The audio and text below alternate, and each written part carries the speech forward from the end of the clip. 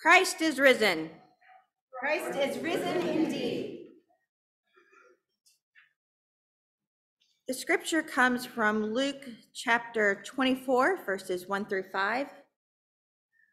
But on the first day of the week, at early dawn, they came to the tomb, taking the spices they had prepared. They found the stone rolled away from the tomb. But when they went in, they did not find the body.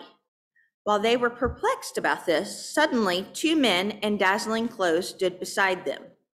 The women were terrified and bowed their faces to the ground. But the men said to them, "Why do you look for the living among the dead?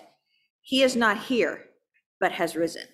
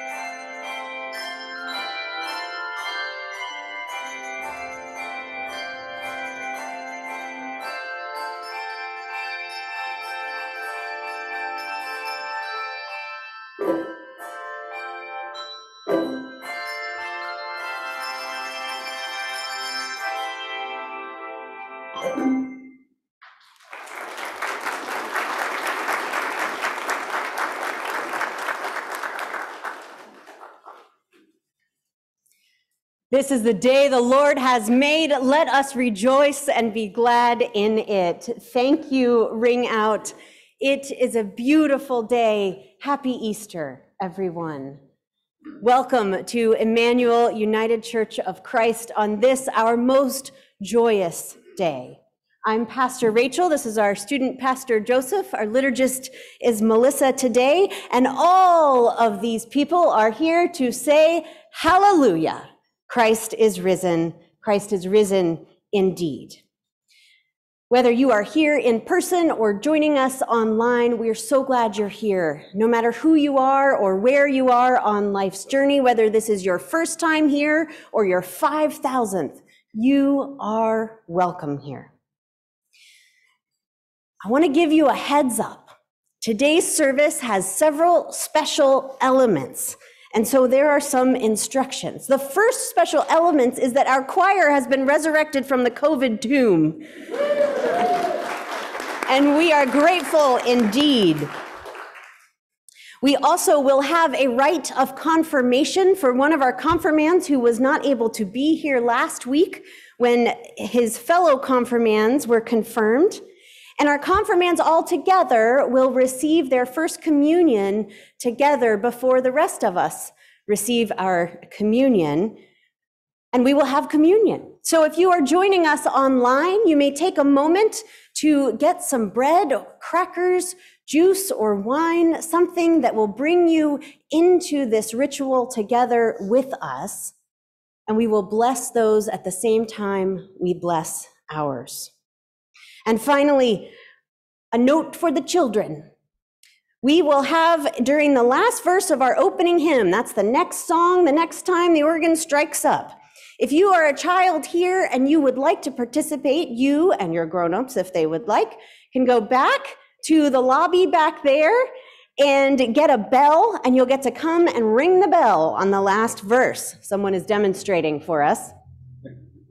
And we will also have a children's time early in the service, and after that, children, kindergarten and below are invited to the nursery if they want. They are also invited to stay here. Either is fine. Children and children at heart of all ages are welcome here at all times. Happy Easter. During the season of Lent and this last week in Holy Week, we focused on growing gardens, tending the life that is right in front of us, rather than constantly climbing ladders of this world that it defines as success. We have been embracing good enough lives and good enough selves that are worthy of love no matter what. We have been acknowledging the suffering that is a natural part of life, and we have practiced compassion as we deal with the realities and limitations that invite us to let go of perfectionism and the incessant drive toward something other than our real, holy, and blessed regardless lives. And now we encounter Easter. It is a day we proclaim that while death is a part of life, even little deaths along the way of dreams, of love, of the way we thought life would go, even though this is a part of life, we are part of a faith that invites us to consider the good gardener that is always tending us, abiding with us beyond any kind of death that faces us. Below the surface of the soil, the broken down elements of what was, there are seeds germinating. And today the green blade riseth from the buried grain. Alleluia, Christ is risen indeed. Now, if you all would please join me in our opening prayer. Let us pray. Holy One, you whose love endures forever, you keep offering us new life and hope no matter what. We praise you, for you are our strength and our salvation. We shall not die, but live, for you call us into the light, encouraging us to reach for the sun, unfurl our full colors, and know that we are held in the deep and rich soil of your garden. This is more than good enough. This is the blessing of life. In Christ's holy name we pray. Amen.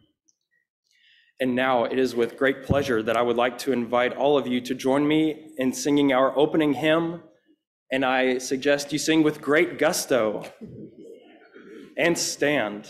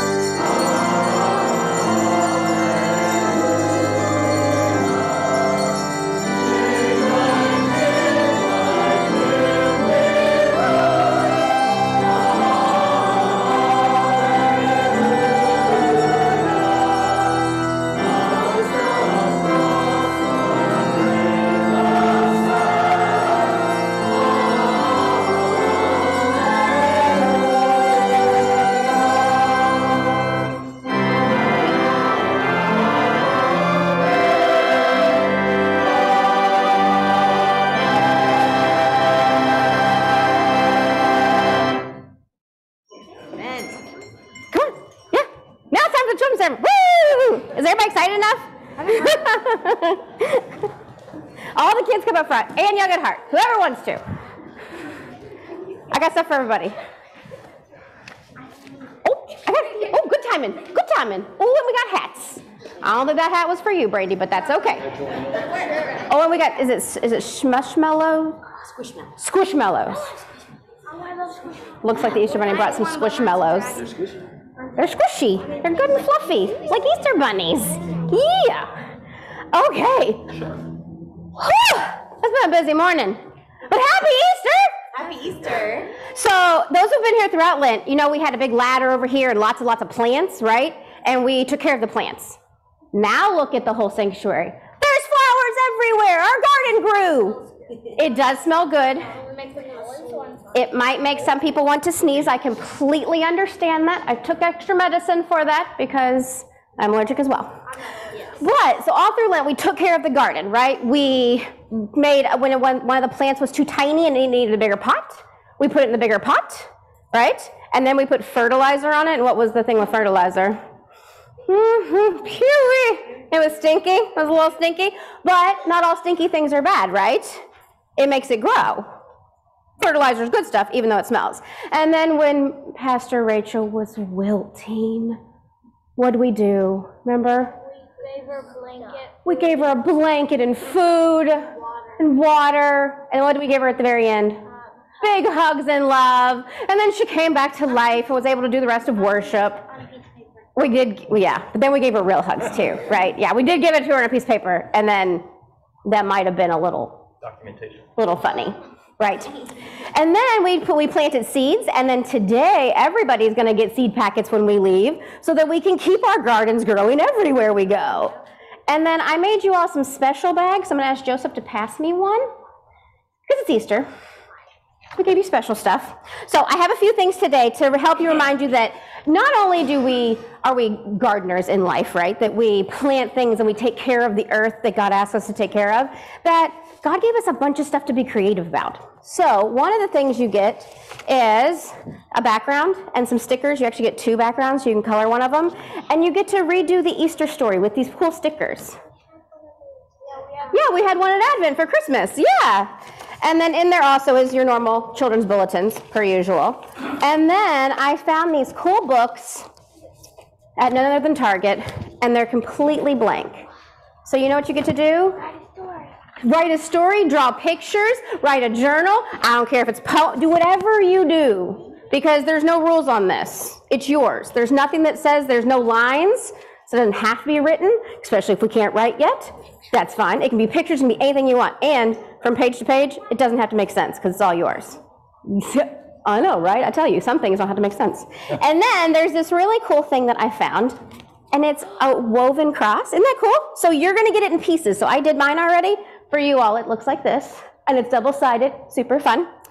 And so you get these little strips, and you get this, and you get to put together. Now, when you put it together, there's going to be extra pieces all over the place. So when you get home, you're going to have to do some cutting and some gluing a little bit. But I'm sure there's going to be some people there today to help you with it. And I want you to have all these things because, first of all, it's Easter. And Jesus rose from the dead for this day. So it's kind of a big deal, right? And I think God wants us to use our creativity and to do things that make us happy. And I think sometimes things like this, they make us happy. People planting and putting stuff in the ground makes them happy. And it's pretty. And I think our world always needs a little more pretty things, right? And after you make this, you can give it to somebody, or you can put it up in your room, or wherever you want. Same thing with your book. You can do whatever you want with it. You can ask for help. There's also crayons and, oh, there is instruction sheets too, and pencils in there as well. So there's a bunch of stuff in there, and you can't mess up any of it. You know that? Not a single thing can you mess up in this bag, because it's all for you. Because the whole Lent, we were talking about being good enough, right? Because God made us. We're pretty amazing, because God made us. And no matter what we do, it's going to be okay. There's going to be days that we really try hard, and we get it all right, and we do the best we can. There are other days that we're tired. And it just doesn't seem to work. And you know what? That's okay, because we got the next day. And we're going to keep trying the next day. Thank you. And then we're going to do our prayer. Remember our repeat after me prayer? We're going to do it one more time, okay? It's real simple. Ready? I look at you. I look at you. I look at me. I look at me. I celebrate I celebrate what I see. what I see. Because God made all, God made all, the smooth and the rough, the smooth and the rough. no matter what, No matter what, you're good enough. you're good enough. Amen. And then we'll pass some bags out for you. There you go. Can everybody get you a bag? Yeah. Everybody take one. We got plenty. I made plenty. What you wouldn't do? Hold on, I got everybody. Okay, you took like two. Can we get two over here? Thank you. I need one. Oh, I need an extra one then. Whoa, my hat, boy. Oh, you matched too. Yeah. Oh, goodness, I love it. I got one more.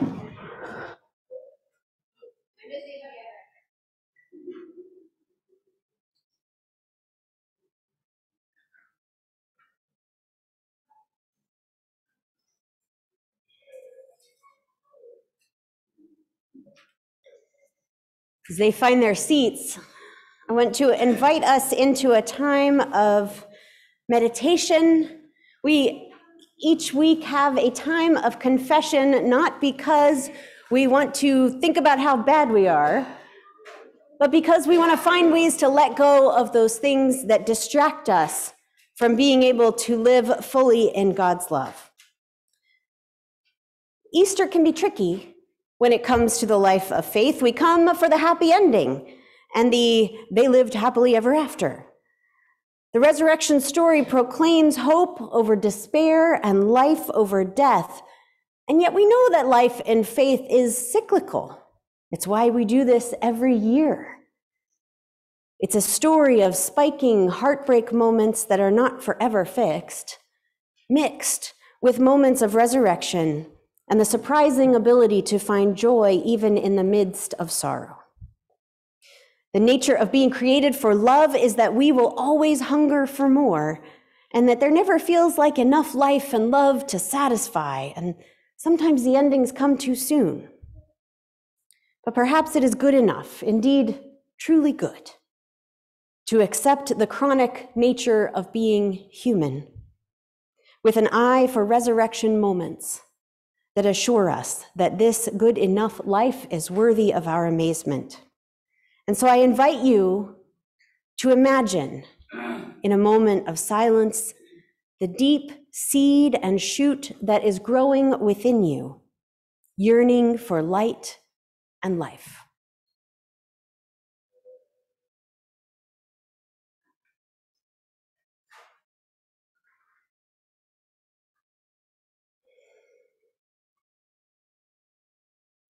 Hear this compassionate word from the prophet Isaiah. I am about to create new heavens and a new earth. The former things shall not be remembered or come to mind, but be glad and rejoice forever in what I am creating.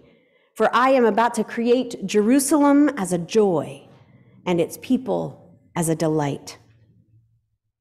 Already, God is offering us freedom from the fear of isolation and the anguish at endings, inviting us to community and creativity for new life, unexpected life, unending love.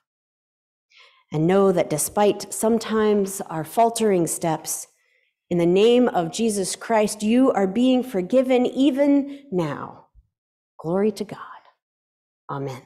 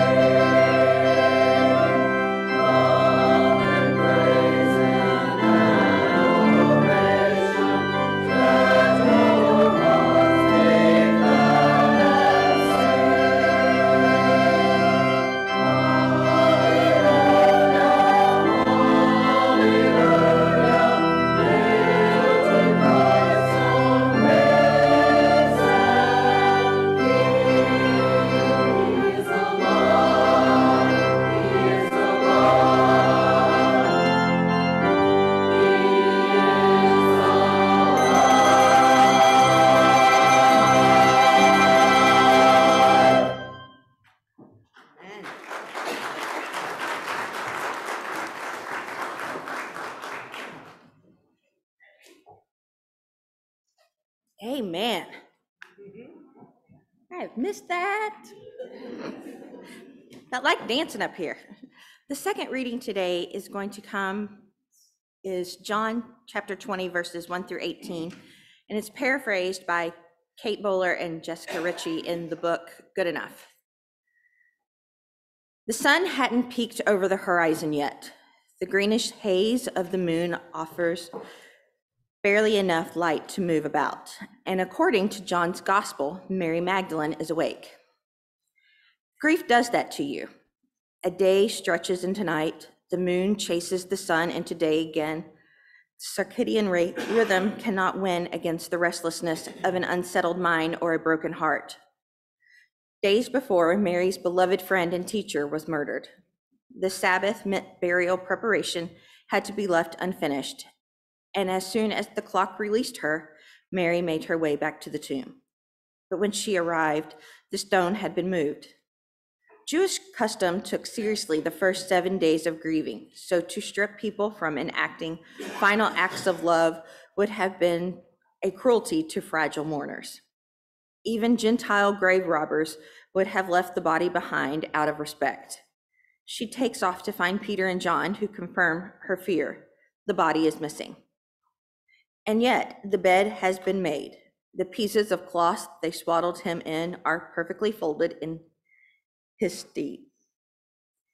Undone by the layered grief, the men didn't linger, but head home. First, they lose their teacher and friend. Now his body has been desecrated too. It is too much for anyone to bear. I wonder if they will try to get Mary to come along, to leave this place of death and get some sleep.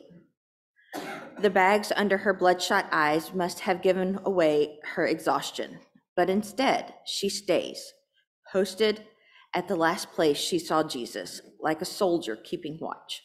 She peers inside the tomb again. This time it isn't empty, but she doesn't see who she's looking for. 2 people dressed in white sit where Jesus once lay. Why are you crying?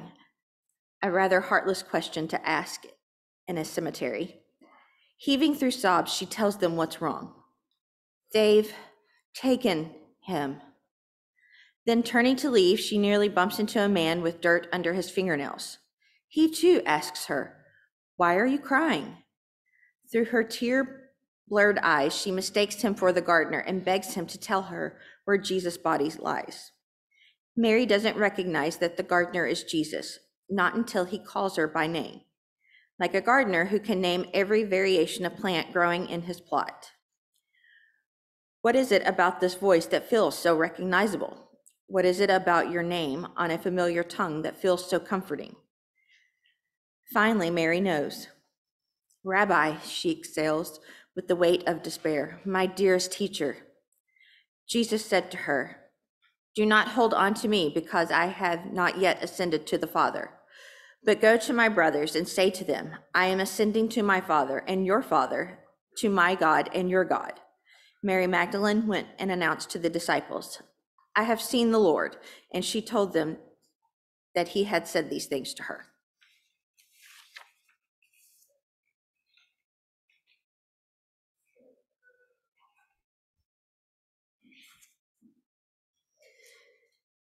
For those of you who may not have been here for every Sunday in Lent, you may have heard the phrase "good enough" a number of times and wonder, what is that about? We have been using a book by Kate Bowler and Jessica Ritchie called Good Enough, 40-ish devotionals for an imperfect life. And so we are going to, during our sermon, read a couple of excerpts from that as well. And I'm going to invite Joseph forward to do that.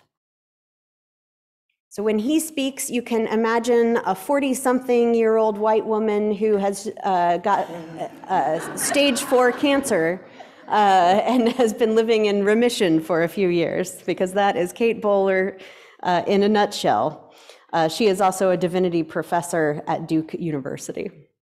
You're looking the part just beautifully. Would you pray with me? God, on this resurrection morning, rise in our hearts. May the words of my mouth and the meditations of our hearts be acceptable in your sight, O God, our rock and our redeemer. Amen. What a strange detail. The resurrected Christ is mistaken for a gardener. Maybe it was what he could find in the gardener's shed, needing something to replace the shroud. Maybe it was a reference to the last place he'd prayed, the place he'd been seized. Maybe, as Bowler suggests, Jesus looks like his dad, the first gardener who tended Eden barefoot. Maybe Jesus looks like the new Adam, the head gardener for the new heavens and the new earth. Maybe it's because he carries the pruning shears of a vine dresser, the careful tenderer of our souls, ready to pluck and plant, uproot and cut back.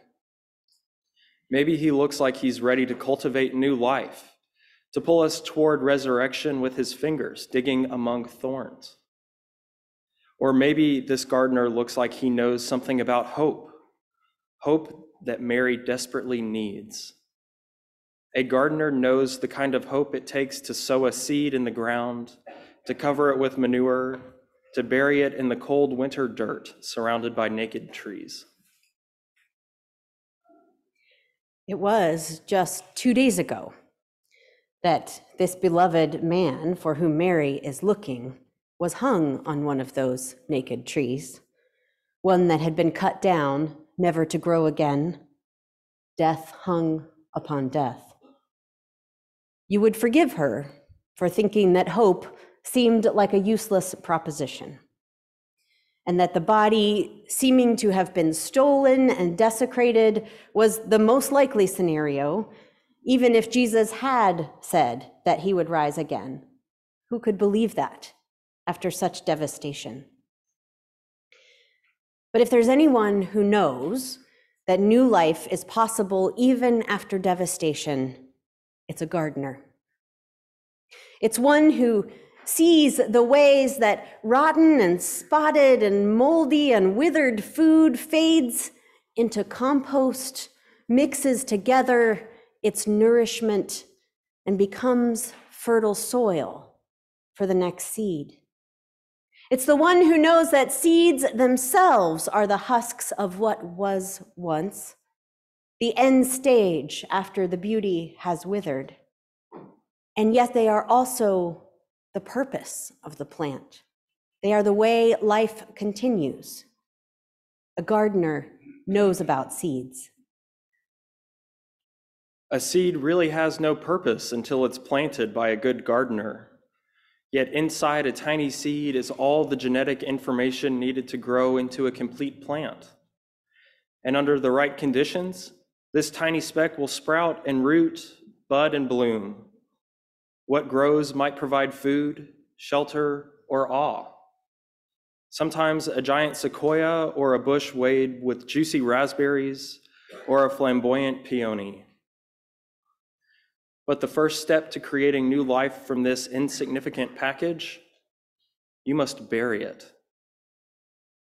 A seed reaches its potential only when it's buried, when things look most lost, most dark, most covered, most long gone, most hopeless. That's when the seed is undergoing the most important change. Through its death, it might produce much fruit. Seeds must be buried, but some need even more drastic circumstances to allow for new life to bust through the thick seed coat. Some need to be exposed to almost freezing temperatures before they will germinate. Sequoia seeds germinate only when burnt. Some seeds, when ballooned with water, finally burst open. Some, when they are kept in pitch black for a long time. Hard-shelled seeds must be scarred, cracked, or manually broken open. Some need to be eaten by animals and released. And still others must sit dormant for several years before something mysterious triggers them to sprout. And that first burst of life that breaks through the seed coat after it's been buried, it's called the radical. This gardener knows the hope it takes to believe that through the death, the freezing, the fire, the floods, the darkness, the crushing, the consumption, and the waiting. Even there, new life can be born. And this is the radical moment of new life bursting forth from seeming death. Why do you look for the living among the dead? The angel said. Perhaps it's not a scoffing question, as it is often read. Perhaps one looks there because that's where new life begins. A gardener focuses on this moment of transferring from death to life. A farmer knows this too, but a farmer is concerned with things that involve markets and feeding and making sure that enough crops grow. Whereas a gardener has a more intimate, maybe smaller scale relationship with each single plant, knows what it looks like, plucks the leaves that are no longer producing life. The gardener is a little more about love and spirit than expediency or financial gain. They are bigger time wasters. We give thanks to God for farmers, for we would all starve without them. The image of the gardener is a little bit different. Why would this gardener go through the process? Why bother? Why go through the work and the heartache, the backache, the knee ache, some of you know it very well, of gardening, when a farmer could do it so much better and more efficiently, and we could just buy it from the grocery store? I have, since I moved to Kentucky, now 10 years ago, started dabbling in amateur gardening, very much inefficiently. It is a ridiculous act of hope.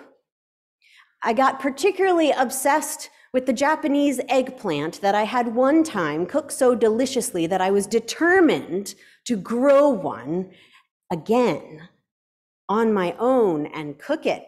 And in Berea, where I lived for 5 years, I tried this and got one eggplant. 5 years. When we moved to Louisville, I replanted. I got one eggplant and a squirrel ate it. And then last year, all of a sudden, 5 bloomed. And it was like my birthday and Christmas and Easter all rolled into one. And yes, maybe I let it go too long and did not actually get to cook that meal that I had been dreaming of because it withered on the vine. But the joy of it, I had poured so much money and time into this garden bed, into the wood carefully placed, the soil purchased, amended, made compost for it, all to get this beautiful, and it was beautiful, little eggplant. It was an extreme waste of resources. You can call it artisanal if you like, but really, it was a waste.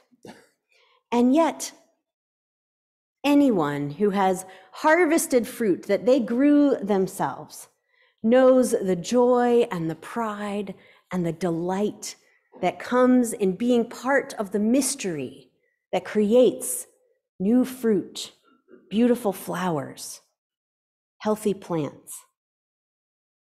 In the book, The Little Prince who has lived alone on a little tiny planet where he tends to a single rose that he loves lavishly, ridiculously, with so much time and wasted energy,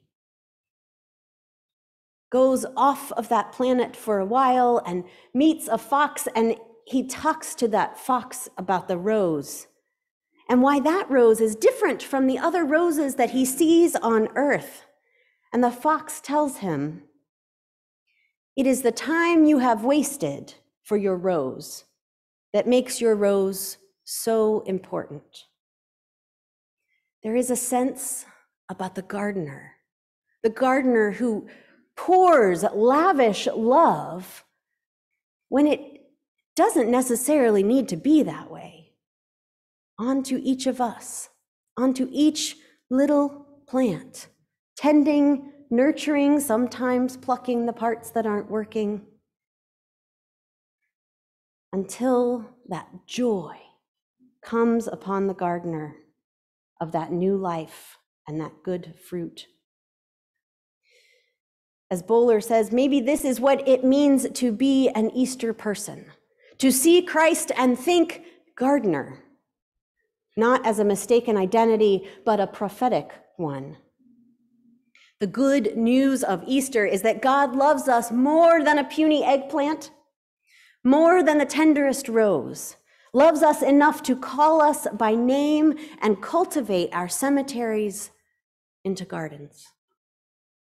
Mary goes from the devastation of grief to becoming the first preacher of the resurrection, the first harbinger of hope. And she goes and she tells the good news, and others tell it as well as they experience it, and they become part of a community of people who testify to one another that when the going gets hard, when death comes again, as it must, as it does, still with great harshness, despite the power of resurrection, these seeds of testimony keep germinating, keep growing again and again after every winter. The church that began as a few disciples becomes a worldwide movement of hope because we need this image of a garden. We need to be reminded that our failures are not worthless, our griefs are not for naught. All of them contain some bit of life, and life will find a way to bloom. It's the life that shows up in the dinner after the funeral, where memories become stories, become raucous laughter. It's the handmade cards sent to those who can't come into a building, reminding them that they are remembered and loved. It's people like WaterStep, the organization that has figured out how to turn used shoes into funding for clean water, giving literal life to those who would otherwise be priced out of it. It's people from a church showing up on a busy Saturday before Easter, foregoing the process of making ham and deviled eggs in order to help a family move into a new home. It's the preaching of the resurrection that comes with U-Hauls and grunts and groans and a lot of ibuprofen. The Easter church, the garden church, the resurrection church is made up of all of us, seeds planted in various difficult ways, forming roots that intertwine, become connected, give each other nutrients and hope. The Easter church is seeds who have seen some things, still hoping to form a radical love, to reach forward once more with the green blade of new life. It is a beautiful garden, tended by the good gardener. Hallelujah.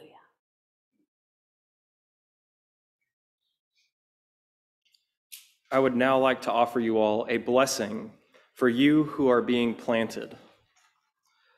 Blessed are you who are buried, you who feel stuck in the depths of grief and despair, or who sit in the pit of unknowing, you who are learning to trust in the timing of a tender gardener.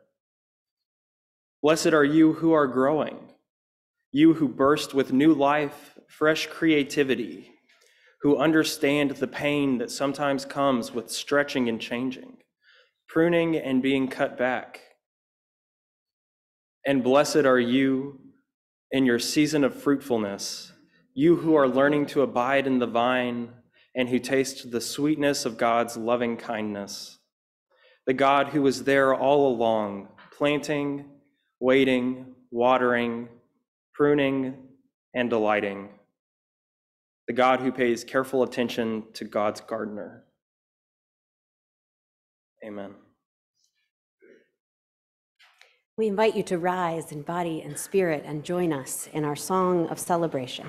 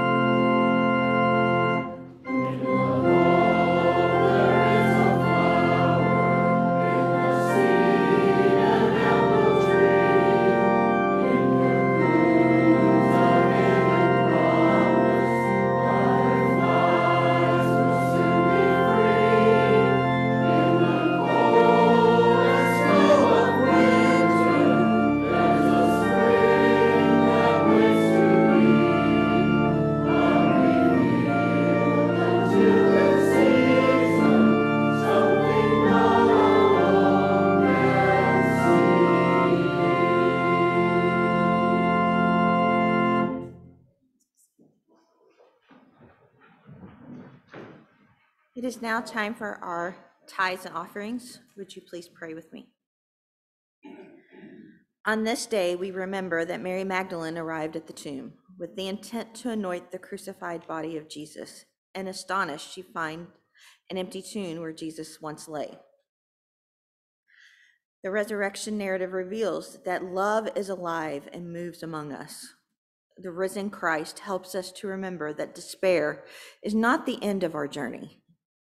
The risen Christ also speaks of God's ever-present love and that the church resurrection hope.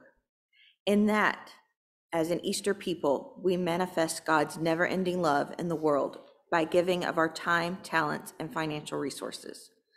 For it is with Christ's limitless and restorative love that we humbly and graciously offer back to God a portion of what God has given us. Amen.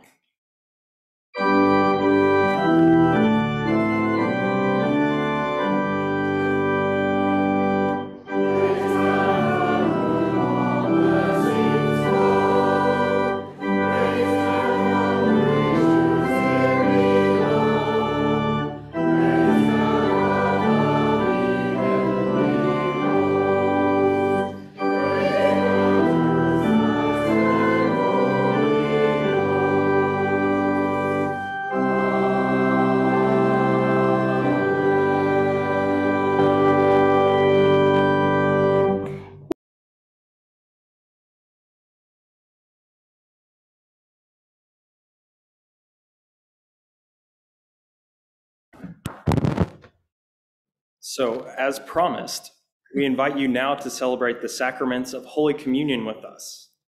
You have responses printed in your bulletin and on the screens to join in when prompted.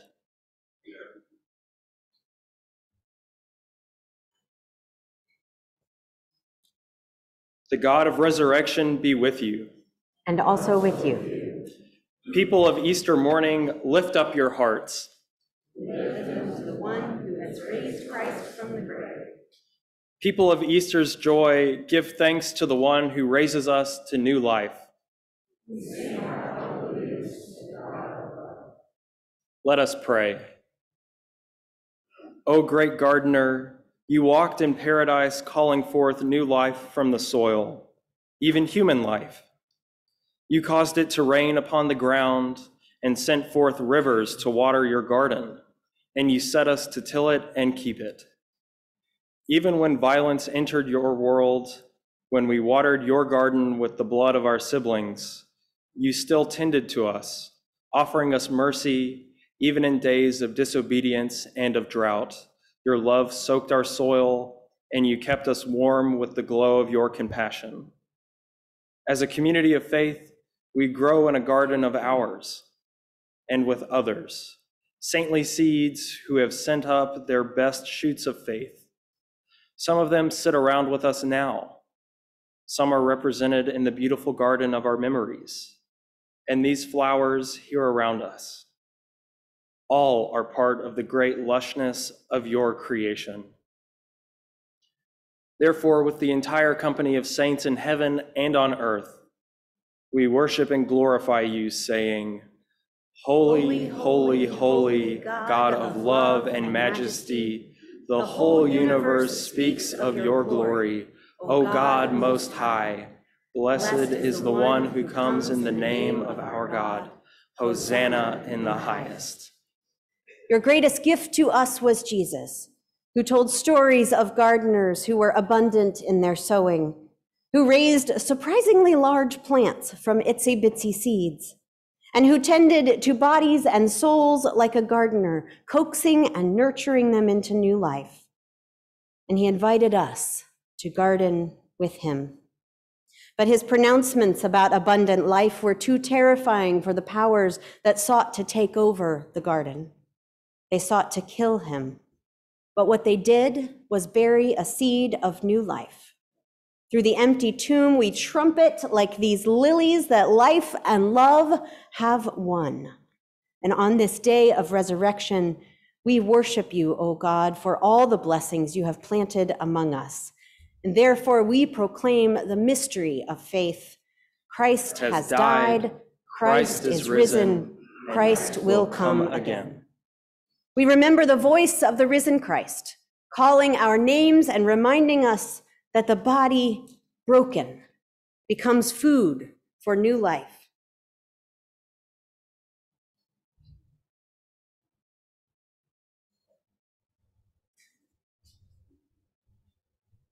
The cup, once poured out in sacrifice, has become the nourishing blood of life.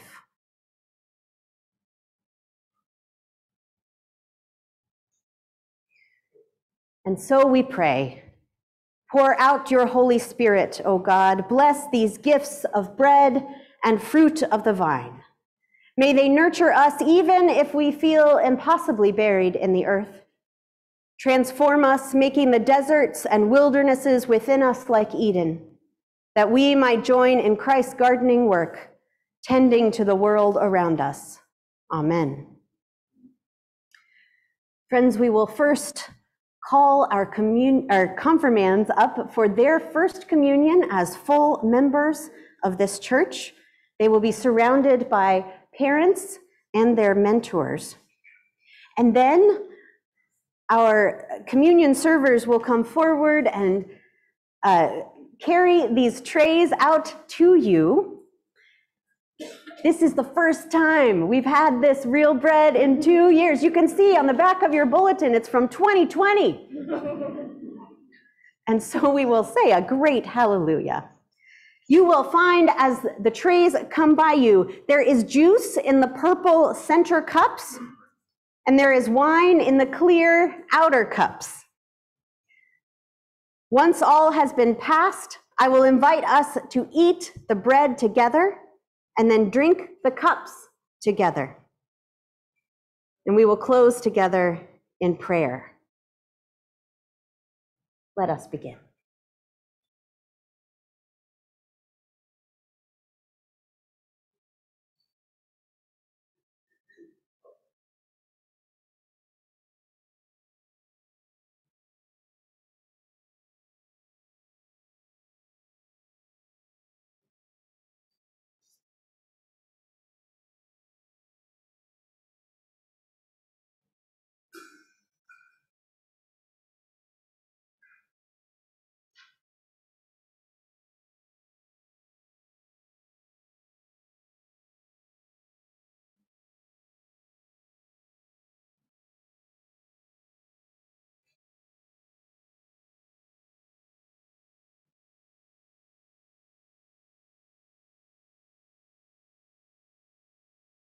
Beloved, this is the bread of life. Take and eat, and know that you are loved and broken in spirit.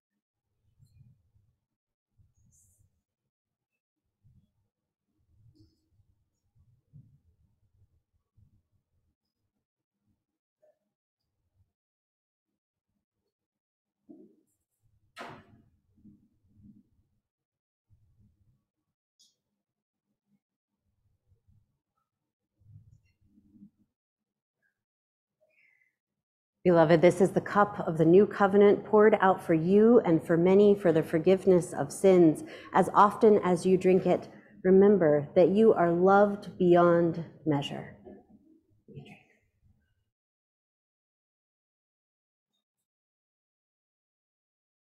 Now we will open the way so that the rest of the congregation can participate with us.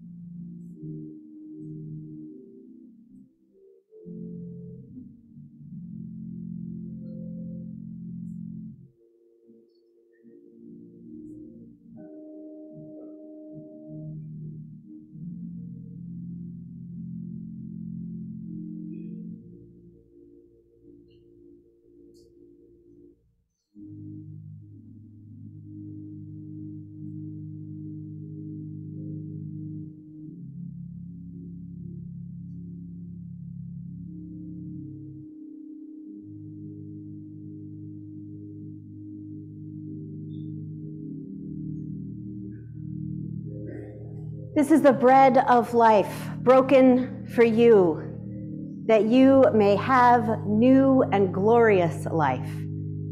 Take, eat, and remember.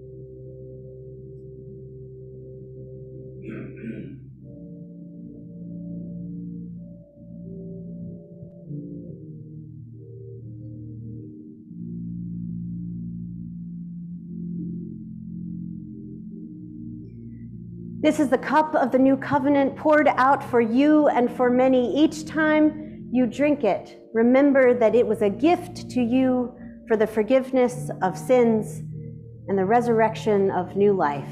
Drink and remember.